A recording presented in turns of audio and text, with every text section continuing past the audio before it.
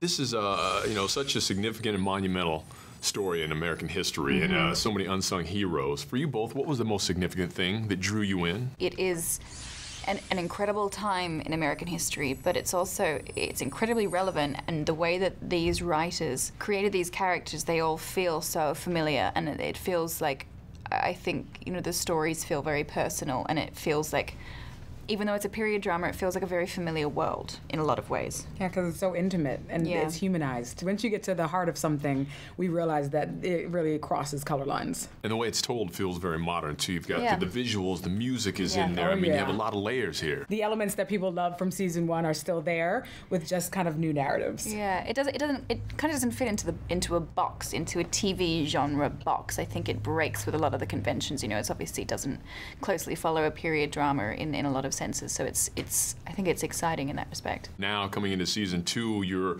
putting into the play Harriet Tubman and also Frederick Douglass. That's got to be a cool element to have to tell your story. Most definitely. Yeah, it's great bringing in those these forces of characters, but again, humanizing them and making them people that feel like people or people that you want to know. And getting to know them more intimately, so they're not just on the bookshelf. They're now they're going to be in your living room, hanging out with you, crying with you, fighting with you, Yeah. And that's really great. Yeah, talk to me about that. As artists, as we continue to fight for equality in our country, what does it mean to you to be able to bring something so historic and also educational to life for people to inhale and take into their lives? I think it's a wonderful thing to be able to participate in, to be able to be involved in something that gives people access that might not have had access, or to share information. And I think with this show, I do think it's aimed at a much younger audience than perhaps historical dramas or period dramas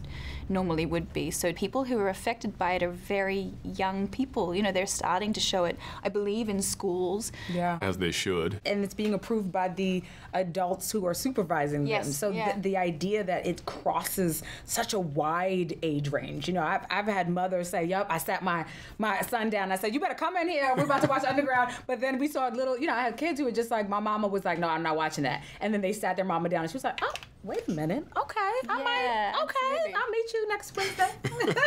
Something I really remember when I was a kid, just very significant in my life, the show I'll always remember, 1975, seeing Roots come out. Yeah. It hit me, it hit everybody in our class. Yeah. People were talking about it for weeks. How flattering is it to hear people talk about this is the next generation Roots? Oh man, it's such an honor to kind of follow in those footsteps of telling, the American story of these heroes and heroines, to be a part of that, something that's so powerful. Just building us up and encouraging us for the possibilities of change and unifying as a nation against injustice, and how we've done it before, and the possibilities of what we can do again. To be a part of that as an artist, man, with some great writing and a great cast and crew, it is the gift.